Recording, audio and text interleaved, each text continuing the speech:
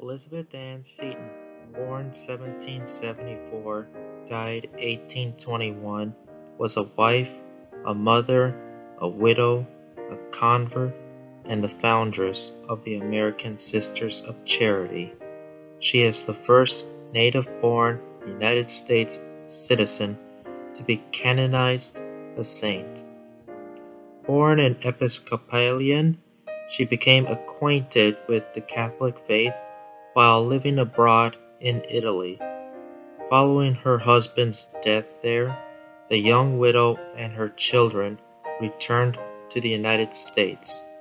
On this day in 1805, Elizabeth Seton joined the Catholic Church. She made her first communion 11 days later, on March 25th. She was confirmed the following year on May 26, 1806, by Bishop John Carroll of the Diocese of Baltimore, Maryland, the first bishop of the hierarchy of the United States.